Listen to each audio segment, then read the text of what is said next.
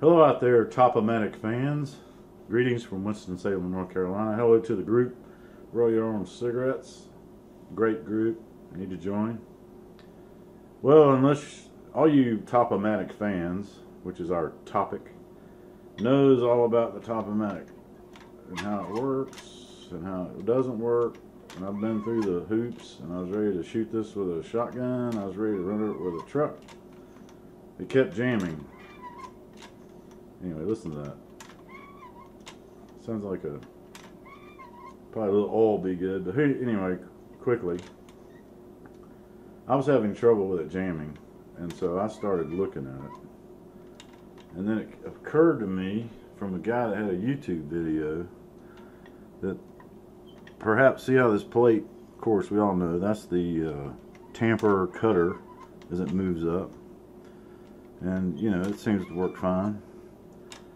And then this cog comes in contact, and of course then you make a cigarette, make two cigarettes. Anyway, notice how it rides on there. Well, you know, that makes sense. And then it pulls it, this little guy pulls it back. Well, this is the key right here, this little Watusi. I just couldn't figure out what was going on. So here's something that I saw on a YouTube video. If you'll notice how nicely this fits in that hole, and over here, how, look at that. That thing is all deformed. Maybe because of one of those nights I had too much beer and decided to shove that lever. Shove it! Anyway, I don't see how that would have done it though, because that thing's already, you know, when this goes on, when I'm shoving it, this is just nicely in place. But either way, getting to the point, he said this becomes, he said it's cheap pot metal, these little nubs. And so I thought, so I was just looking at it, you know, just looking at it. There's not a lot of rocket science here. It just goes back and forth. And I noticed that once this got to a certain point, it disengaged this little roller. In other words, it was about that far apart, which left some free play here. And if you'll notice, this moves. This little guy moves right here. This thing moves. Because if you wiggle it, see it? See it moving? Well, I didn't think that was a big deal, you know, but I thought, well, how can I get this thing to stay engaged?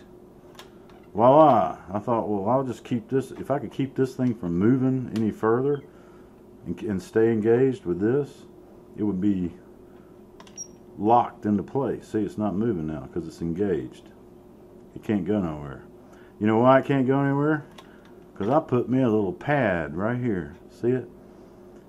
It's a little, basically the foam double stick tape, sided tape. I just took two little squares of it and stuck it together and stuck some, you can't see it, it's black masking tape, and I just taped it.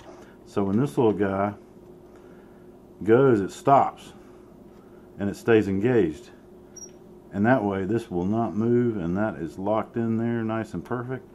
And that thing works like a perfect, like the day I bought it. And I'm just so excited. I'll just sit here all day and do that. Woohoo! Woohoo! Woohoo! Anyway, that's kind of did it. So I mean, it's a cheap fix. I mean, I could go buy another one of these plates. You know, if this is right and that's right, it doesn't matter if that's dirty, because I went through everything. Trust me, and this is getting long already. But anyway, see, that is the issue. I could buy a new one of these, but it was like $8 plus $8 shipping, and I thought, okay, $16. I could put that towards a Powermatic 3. I just couldn't. I just didn't want to give up. I just didn't want to give up, and I thought, well, if I can stop that right there, so it stays in contact, because before it would keep on. This thing would keep on going all the way over to the side and have wiggle. It would have wiggle. It'd be just like that, and it would be that far apart, even through this motion right here. It would be away from it. So this had all kinds of wiggle room. And what it was is it wasn't closing enough to meet up. In other words, when it would squeeze the tobacco, and it kept going, it had wiggle room. So what happened is when it met the tobacco, it would come back a little bit and move away from the exit nozzle, which basically was pushing the tobacco up against the wall, which made it back up and log jam. And ever since I put that little pad right there, this thing, I mean, it fills it up. I mean, the cigarettes are perfect. This one of them, look at my cute little Boogie Boogie. Okay, new name. I mean, it fills them up just tight. So anyway, I mean, I always do that. There's a little bit less, so I twist it so it won't come out in the packet. But anyway, that's all I got to say about that. I'm just thrilled to death. So I made a video. That's how thrilled I was. Let's just play. Hoo-hoo! Hoo-hoo! Hoo-hoo! I don't know what that noise is. But this right here, that's the key. If this thing needs to be locked. See, it'll move now. And it moves that. I just can't get over it. And I can always replace that. I mean, I gotta, but see, now that I'm making a cigarette, when I move my thingy. This thing is tight. When this was gone, this little foam thing, this thing would just wiggle back and forth like that. See how that thing's moving? I thought, well, there you go. I can't believe it. I'm totally excited. You guys have a wonderful day, and remember, don't be safe, be a thrill seeker, go out there and chew on life.